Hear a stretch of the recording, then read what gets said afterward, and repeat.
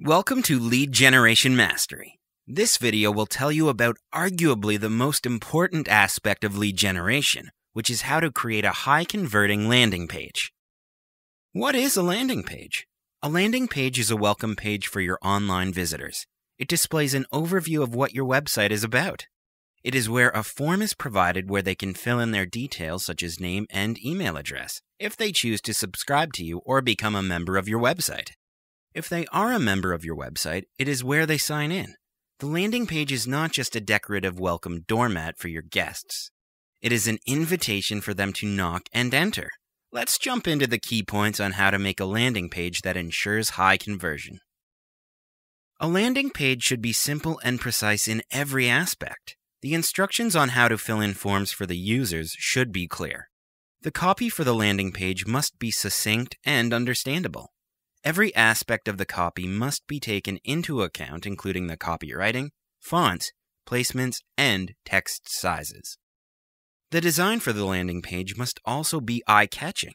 A cluttered design would be a big deficiency as it would only annoy the users and they'd choose to divert away from the landing page.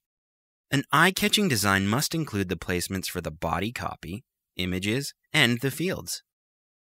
Exits from your landing page should be limited. It's best to just put one skip button at the bottom of the page. It has to be vague and small, but not totally obscured. If the user was given a lot of options to exit the page, it would be like encouraging them to ignore adding themselves into your mailing list. Did you notice that when you close a tab for landing page, there is a pop-up box to stop you from leaving the page? That is also one of the ways to limit exits. A call to action is imperative in every page that requires the user's response. A call to action can vary in whatever ways you want. It can be tweaked and customized to befit the approach you have for your target audience. For example, if you are running a sports page, you can say something athletic like, "Sign up and get ahead of the game." Your call to action should not be too generic and plain. In your body copy, make sure that when you are writing, your focus is on your audience. Talk about what they can gain instead of just telling them about your company and services. It's okay to display your success and referrals, but find ways to relate that to the audience. When designing your landing page, remember to look at it through the eyes of a new user. Another way to entice your visitor is to give them a great offer if they sign up to your mailing list. It promises a higher conversion rate, especially when you provide irresistible limited-time offers.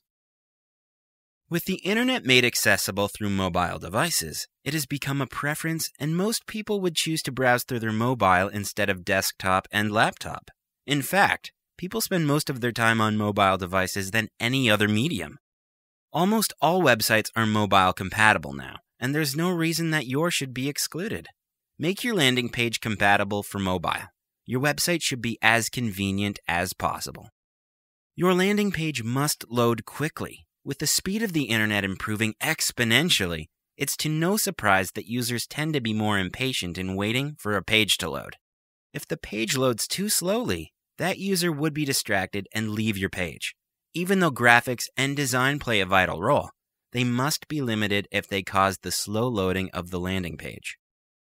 The fields in the form in the landing page must also be limited. Don't tire the user by asking them to fill in a lot of details in the form. All that you need is just their email address and name only. If the landing page is full of empty fields, it would look cluttered. The last thing the user wants is to fill in tedious forms. Finally, after you've prepared a landing page, you would of course then want to track the conversion rate so that you would know how to improve and remove elements that are not beneficial. The springmetrics.com website is a good way to monitor your conversion rate. Google Analytics is also a popular choice as it is dependable and free.